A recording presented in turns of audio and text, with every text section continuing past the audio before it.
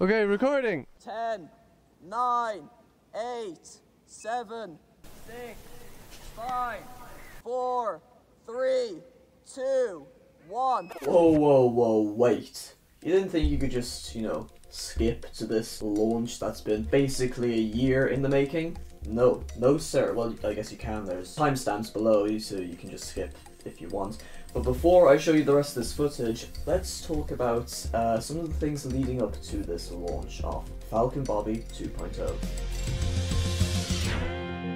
If you haven't been following this channel, the last flight attempt of this rocket looked like this. The rocket never got higher than the actual launch pad, and I have multiple videos on this channel previously discussing this in way more detail, so you can go watch those if you want. Basically, this rocket, the largest and most powerful one that I've ever made, uses 3 ESTES D12 motors, and in the last flight attempt, only one of those 3 motors actually lit up, and it caused the rocket to kind of stay attached to the launch controller and the wire, and it was basically holding down the rocket and it couldn't get any higher. To solve this in between the last flight and this one, I decided to use a different ignition system to the one I was using on the previous flight attempt. Again, I have a video in itself discussing that in way more detail. But basically all you need to know is that it was a pain to get this thing right. And we don't know whether it works or not because you haven't seen the footage yet unless you follow me on Instagram, in which you will know the outcome of the flight. So there you go, there's a cheeky little plug. As we prepared for the second flight attempt, there were a couple changes we wanted to make to the rocket and also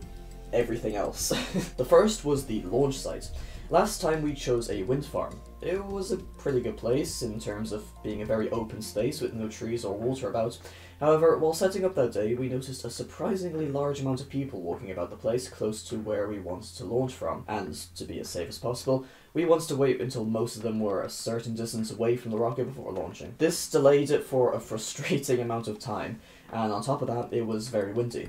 Who would have guessed? So that made the whole process a lot more difficult. So we decided to change the launch location this time around. We chose an abandoned quarry nearby, and it looked pretty cool. It was a lot more sheltered than the wind farm, and there was nobody walking about anywhere near.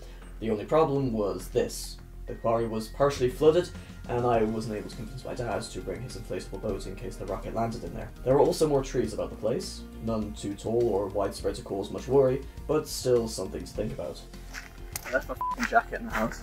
However, mainly because we didn't want to deal with the people walking about or the wind, we decided that this place just had more advantages compared to the previous launch location. My friend Alex had returned from last time to position his tracking camera on the edge of a cliff overlooking the quarry, while I set up some nearby cameras, including the same slow-mo shot as before. If anything were to go wrong with the motors a second time round, this camera would be most useful in figuring out what exactly happened. My dad was off with his own camera in charge of recovering the rocket after landing. And with that, it was time to launch the most powerful and largest model rocket I have ever made, and hopefully, this time it would take off successfully. Okay, recording. 10, 9, 8, 7, 6, 5, 4, 3, 2, 1.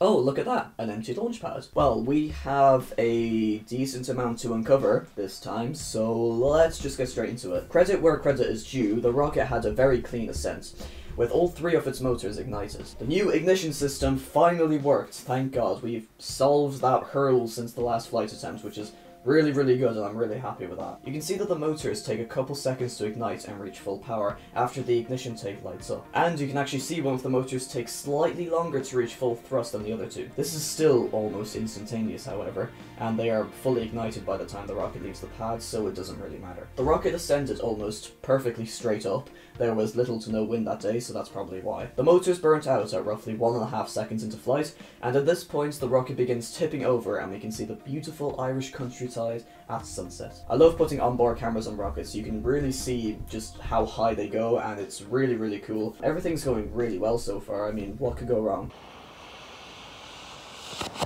Oh shit. That right there is the face of a man who just realised that he put the parachute in a bit too tight.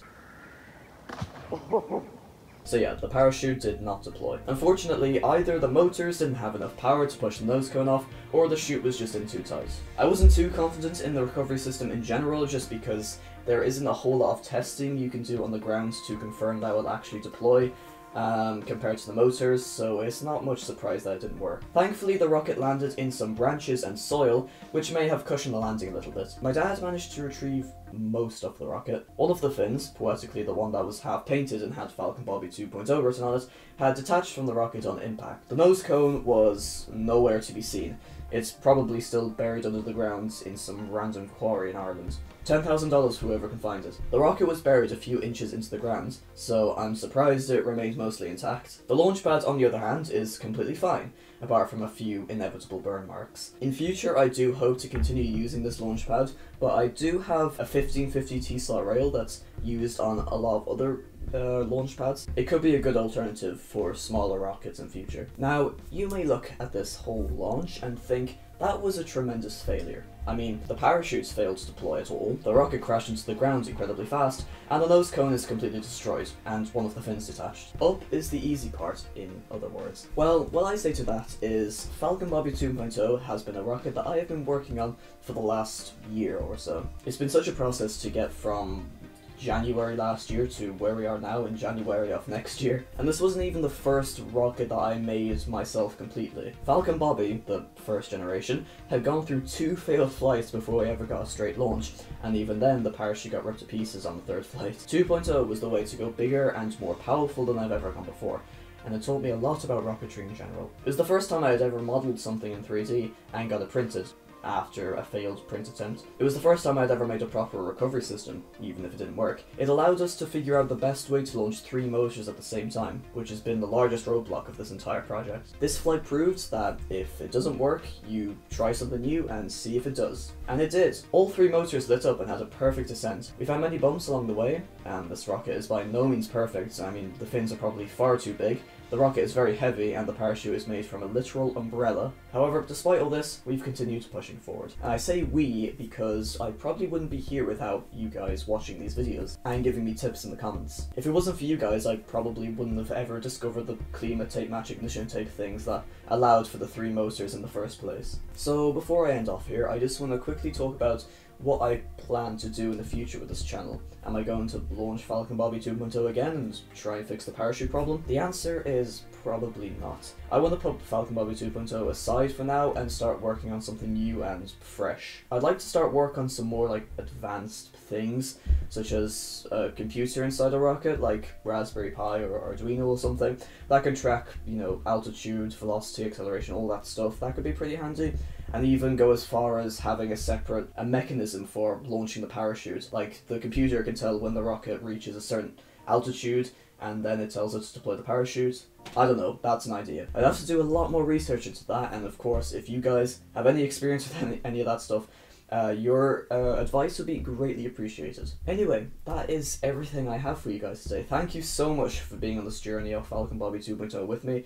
I know a lot of people only joined the channel while that was happening and probably didn't even know that I had a previous generation before this or any of the rockets that I launched before Falcon Bobby 2.0. Regardless, thank you for all your help. This has been a really fun, expensive and time-consuming journey, but nonetheless, it's finished now.